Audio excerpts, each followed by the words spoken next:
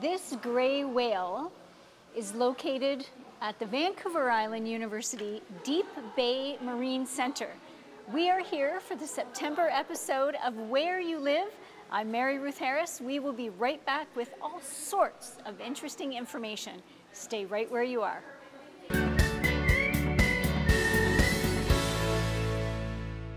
Welcome to Where You Live. I'm Mary Ruth Harris. We are in Deep Bay at the Vancouver Island University Marine Center. Joining me is Carl Butterworth.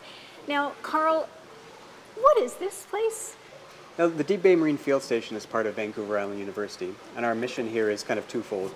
Number one is research, so we do applied research for the shellfish aquaculture industry, and we also do education for the public. So we do education on general marine sciences themes, whether it's pollution in the environment, or just what the marine life is like in this area. What's special about Bain Sound and about the Salish Sea in general.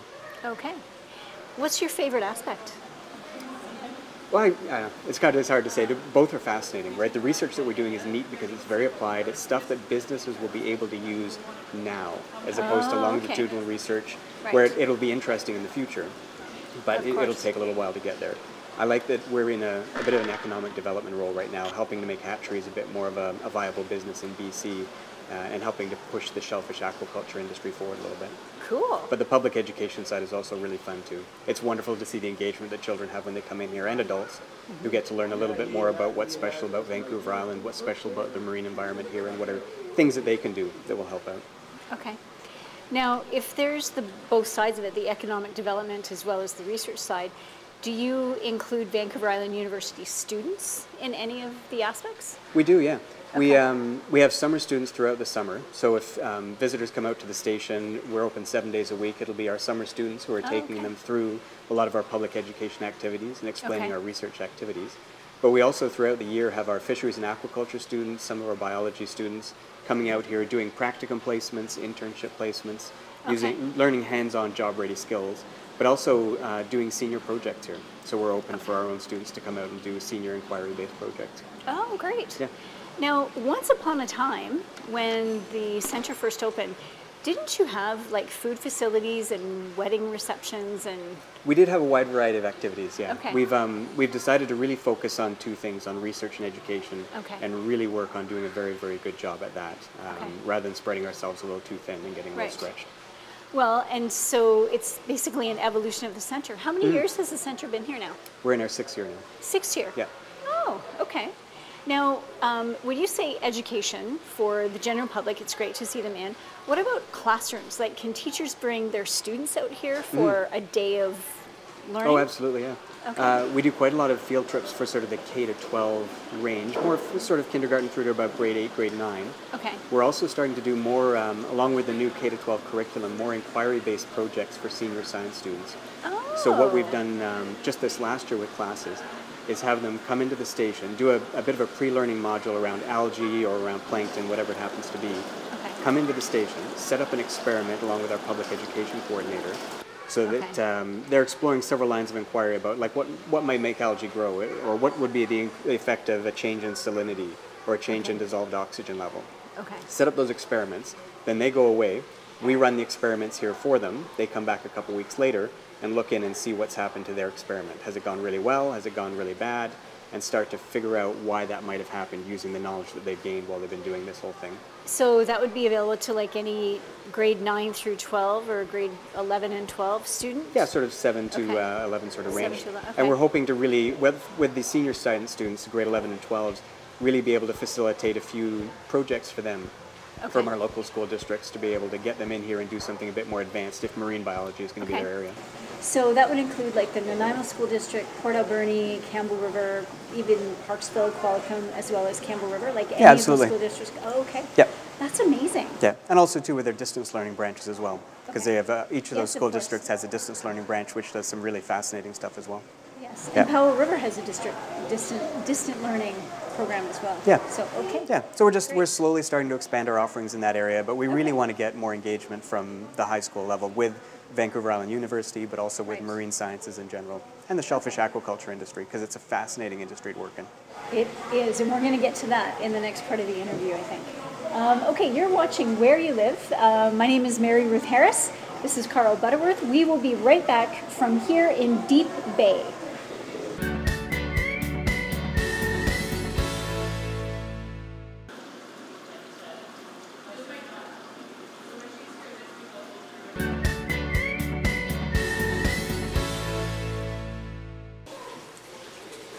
Welcome back. Where you live is here in Deep Bay. These are the tanks that are available for the general public to come and actually pick up sea creatures. I'm a little nervous, but Carl Butterworth is the general manager here at the Deep Bay Marine Center for the Vancouver Island University, and he's going to help me navigate some of this. So when the general public comes in, you've got 3 tanks here, and you've got different species in each tank. So in this tank, what do you have? This tank is more shellfish. So in here we have swimming scallops, we have Pacific oysters, we have a moon snail who's hiding in here somewhere, we have some sand dollars. And these are all the things that you would find. If you went down to the beach in Bain Sound or in the Salish Sea in general, these are the kind of things you're going to find out there. So we're really helping the public just to understand a bit more about what's around them in their natural environment. Now, what's this? That is a really large scallop. Wow. And there's a smaller scallop sitting on him right now. And that's a, okay, oh look at that, he moved. Oh, there's the little crab hiding down there. I'm trying not to move my hand too much so it doesn't ripple the water. All right. Yeah, and these scallops can actually swim, which is really entertaining. They swim? Yes, they do. How do they swim? It looks like a set of false teeth going through the water. It's fascinating. That's the scientific description anyway. Now, what is this fuzzy thing here? That one's an anemone. I remember Dory trying to pronounce that in Finding Nemo, and she couldn't say it. It is a challenge for all of us. An anemone? Anemone. Anemone. Yes. All right, so that's an anemone. Yeah. And what's this little guy? And that one's a sea urchin. Can you? Yeah. Let's put him here in my. Yeah, so that's a green sea urchin. Actually, surprisingly fast. Each one of those little spines on the underside can move it along. And they have a mouth underneath, so they eat primarily algae. So they'll work their way along the edge of the tank, and that's what helps to keep the algae down in our tanks. You can tell how sharp it is. Like Yes. it's very, very sharp. Yeah, it's safe to handle as long as you're gentle, but not something you want to step on if you're out exploring the ocean. Now, how do I put him back? Oh, just pick him up and just put him back down where we found him. All right. And now, okay, so that's another anemone. Yep. Okay. And I saw a little crab. He's hiding under that great big huge scallop. Yep, there's a couple little crabs in here that have made their way in. Some kelp crabs and some general shore crabs. And what's this thing stuck to the side of the wall? That is a sea cucumber. That. And that one is right now feeding on some of the algae that's on the side of the tank. Okay. Does it hurt? Nope. Now, is this a plant or it's actually a thing? It's actually an animal, yeah. It's actually an animal. And this is the fun part about coming to the Deep Bay Marine Field Station, is the chance to actually touch these things and figure out what they're like. And everything in here is fairly hardy. It's not slimy. No, it's actually got kind of a, not quite a sticky, but there's a texture to it. It's almost like silly putty. It almost has that grippy. Yeah, it's very gelatinous. Oh, look at him. He's sneaking back. Yeah. Wow. Okay, so just put him back in? Yep, just put him down. He'll find his way back to where he was. I don't want to hurt him. There you go, buddy. Nice. Yeah. All right. Oh, look, he just dropped to the bottom. Yep. Okay. This is amazing. This is really quite fun. I'm not as scared now as I thought I was going to be. And the feedback we get from the public who come through the station is that this is one of the highlights, being able to touch and interact with things. Yeah. Well, it's amazing. And so, by handling the animals, it doesn't hurt them. No. Because they're very hardy, or? Yeah, they're very hardy. And the water is very cold, just so you know. And all of our water is coming up continuously from the ocean, so we're constantly pumping fresh salt water up from the ocean through our research labs, through all of our aquariums and touch tanks.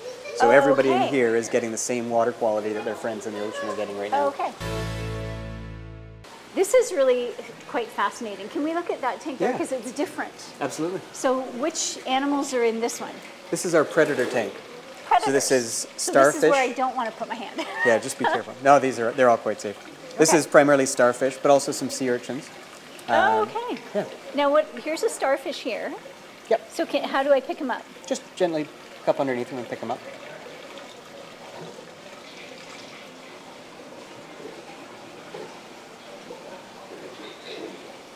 Yeah, so that's a leather star. And once again, all of these are ones that you would find at the beach or down at a rocky shoreline along Vancouver Island, but also Bain Sound in the Salish Sea. And what is this one called? It's a leather star. A leather star. And why is it called leather star? You know, I don't know, actually. Oh, okay. Because of the texture on his back, I think. Look. Yeah. It looks leather. It doesn't feel leather. Again, this one is a bit slipperier than the sea cucumber. It's quite, it has a nice slip to it. Not slimy, just slippery. Mm. Amazing. Okay, well, I'm going to put you back in there, Guy. Just hang tough.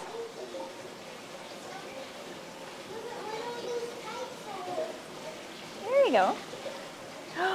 This water is so cold.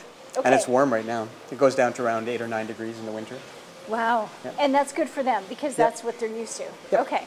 Well, this is just absolutely fascinating. So you're watching Where You Live. I'm Mary Ruth Harris. Joining me is Carl Butterworth. We are here in Deep Bay at the Vancouver Island University Marine Center. And they do both research here as well as education for the general public and classes. Mm-hmm. So we're going to come right back after this short break. This is just amazing. I love this green and black one there. He's pretty cool. And that burgundy one, he's really pretty. Yeah, these ones can live for up to 200 years. What? Yeah. 200 years? The red sea urchins, yeah. Unbelievable. 200 years. Mm. Holy. Okay.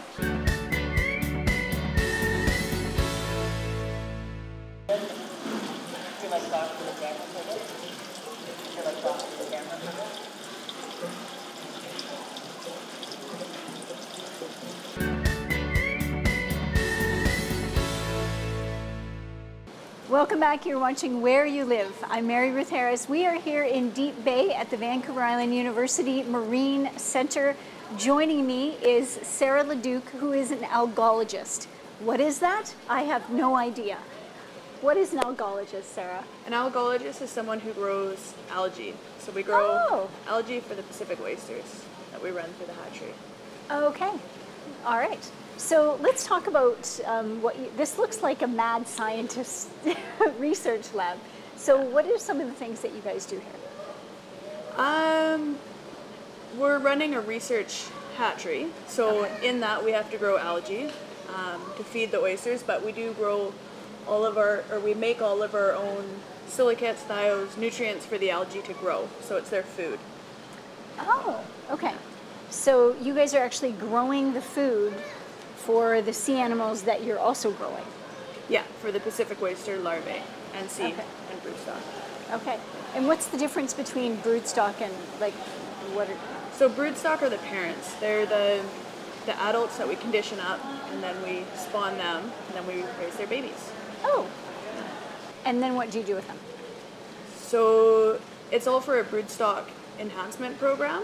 Okay. So we'll hold back batches of the oysters that we raise to be looked at by a geneticist later down the road. Okay. To build a ultimate broodstock for Bain Sound. Okay. So is this only for the Bain Sound area, for the agriculture companies that are based here, or is it for more areas than just Bain Sound? Well, the majority of the shellfish aquaculture in BC is in Bain Sound. Okay. It's all over our coast as well. Okay. But a large tonnage comes out of Bain Sound every year.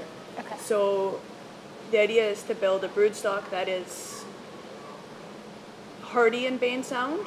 Okay. So we have naturally low pH water in Bain Sound. So that's one of the things, and then we'll look at disease resistance. And what about the changes in water temperature and changes in the acidic level in the ocean? How do you account for those things when you're building these broodstocks? Well, we can control the pH of our water. We're not doing it right now. And there's a few reasons for it. Okay.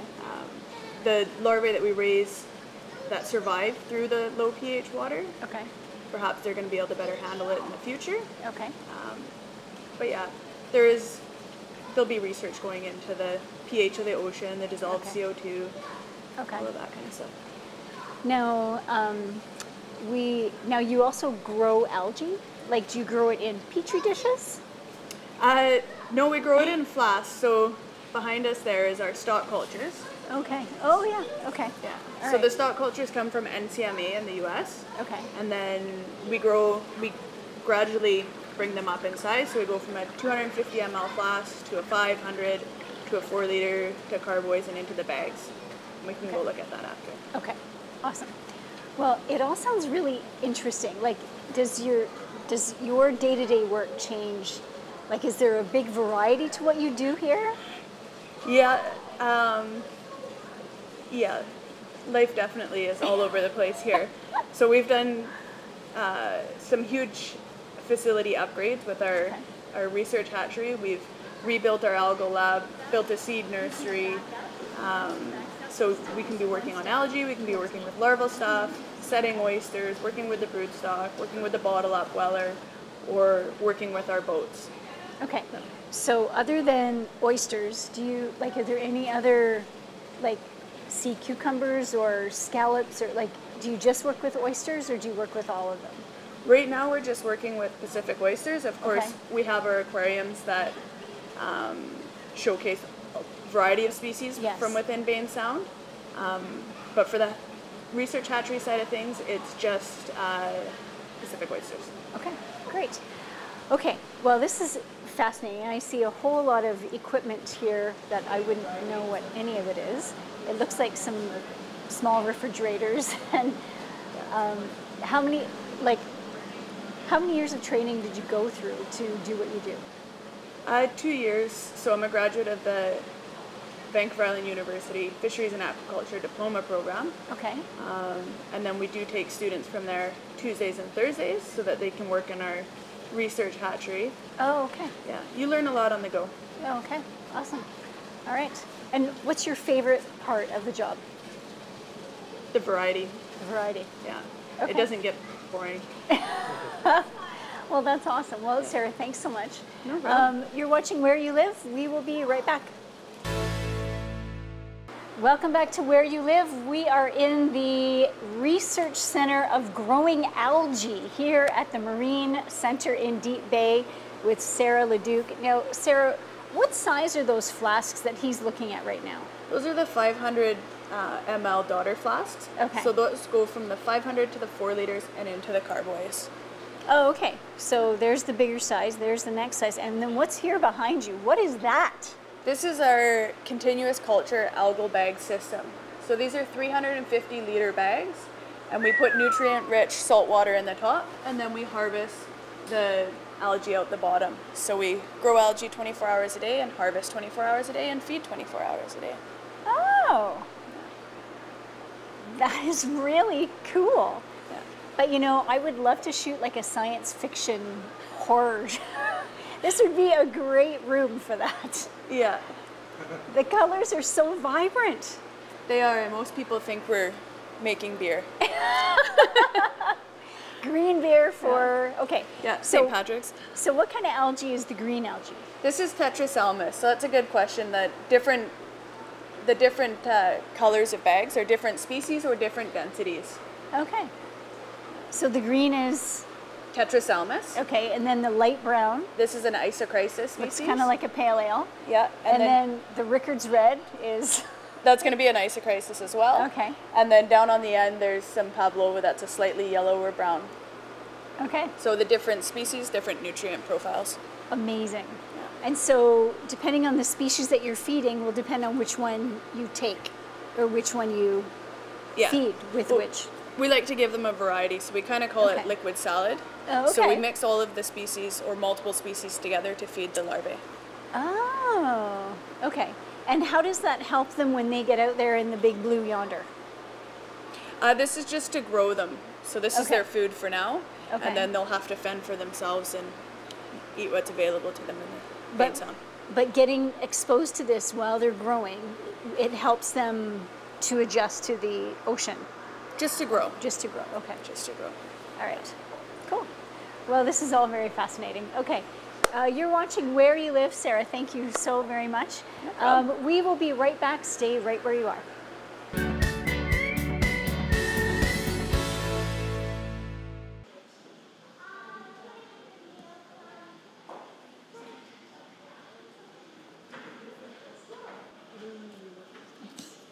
And what I'll do too is when we have something interesting going on, I'll just give you a heads up.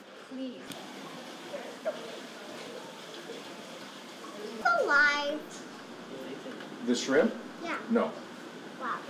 Yep, that is the longer than you. Thanks, only than you?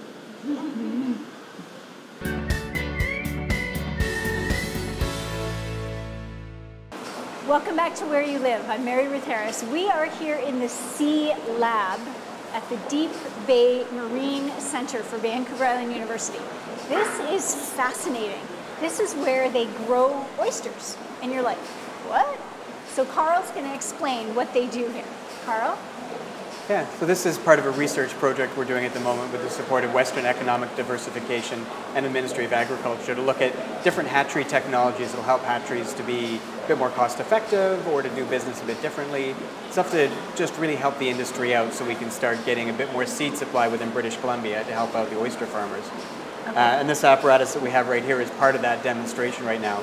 So what is that apparatus? This is a bottle upweller system. So this is one that was developed in Britain and in Australia, and that's had great success there. And what it's doing right now is there's millions of oyster seed in each of those different containers, and it's bubbling fresh salt water up through those, salt water that's got algae in it. Okay. So those little oysters continuously have algae-rich salt water going past them, and that's helping them to grow. But at the same time, it's tumbling them while they grow. So instead of oysters getting all flat like you might see on the beach or on the rocks, this is keeping individual oysters, so they're tumbling, so they go a bit rounder. So for the industry, it's more oyster meat inside a smaller shell, but also a nicer oyster too when you get it to the restaurant and you're shucking it open right there. Oh, interesting. Yeah. Now, I myself, I'm not an oyster eater, but my husband loves them, and that's very interesting because normally we see them in the great big oval, flatter shells, and they crack them open and. Yeah. So now you're saying they're going to be rounder shells and more meat inside? Yeah. Okay. Yeah, and you're looking at 2 to 3 years before an oyster is sort of ready to go to market in that sense. Oh, really? Yeah. Okay. Fascinating. Now, how many in each one of those canisters? Each one of those could up to 1 or 2 million in each one of those. Really? So we can, yeah. Now, how long does it take them to grow from that size to the next size before they have to come out of that? Generally, that's about the size where they go out onto the farm. Oh, okay. Yeah. So at this point, when they get to this size, then we start to bring the temperature down to the conditions that they'll be experiencing in the ocean for the ones that are going to go out into the ocean. Okay. And sort of bring their feed level to something where they're ready to transition out to a farm site. Okay. Yeah. And then how do you actually get them to the farm site? Well, oysters are very resistant to going from water to air because they're a subtidal or an intertidal species, so they're always going in and out with the tide. So we take them out of the water, they get wrapped up into a little bag, the farmer comes and gets them and takes them right away to their site. So we just keep them cool for transport and off they go.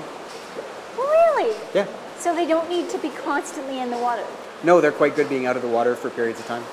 That is so slick. I had no idea that was, now is that the same for all types of seabed animals like scallops and sea cucumbers and mussels, or is it just all of them. for oysters? Mainly for oysters. Mainly for oysters, because they're the ones who are because they'll be stuck on rocks in nature. So as the tide goes out, they'll be out for a while. So they're used to coping without without water for a while.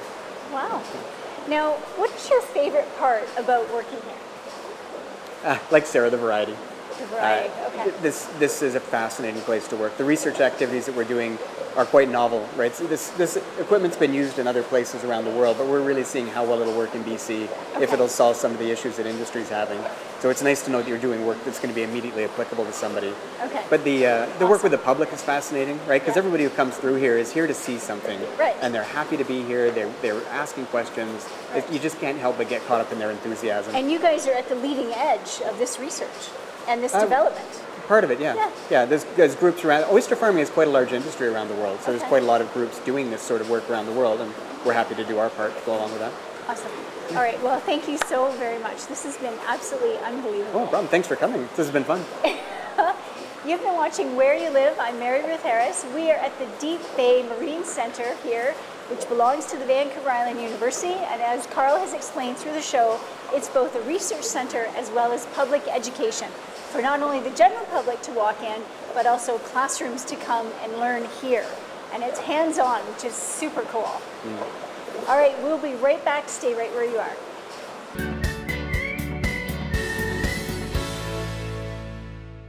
Welcome back to Where You Live. I'm Mary Ruth Harris. Joining me now is Jensen Kelty, and she has volunteered here at the Deep Bay Marine Center since she was 11 years old. How old are you now? I'm 17. And so you're just going into grade 12 then? Yeah, this September. Wow. So why do you keep coming back? What is it about working with these sea creatures that you love so much? I'm really passionate about marine biology. I really like learning about the ocean and what lives in it, and I'm also really concerned about conserving the oceans for future generations. There's a lot of environmental effects at play right now and human effects that are really taking a toll on the oceans. Okay. Now, where are you hoping to study after you're done grade 12 at Vanier? I'm hoping to apply to Dalhousie University in Halifax. They have a really incredible marine biology program, but I'm also going to apply to VIU and to UVic and other local universities. Now, so you're here this year as a summer student? Yes. And what's your favorite thing about working, like it's all hands-on and you get really dirty and kind of smelly? Yeah. So what is it that you like about that? I just like that I'm actually doing something. Like the work I'm doing is actually producing results, and I'm actually like creating actions. Like I'm not just sitting upstairs at a desk, I'm actually doing something. Okay. Yeah. Awesome. Well, thank you so very much. And what would you say to any of the youngsters that might be watching this show that are kind of interested in the ocean? Would you say just come and visit and see what they have here? Yeah, I would definitely visit the station if you're interested in the ocean, and I would volunteer if you have the time. There's the field station here. There's lots of places you can volunteer at and get experience and learn more. Okay, that's awesome. Thank you so much. You're watching Where You Live. We'll be right back.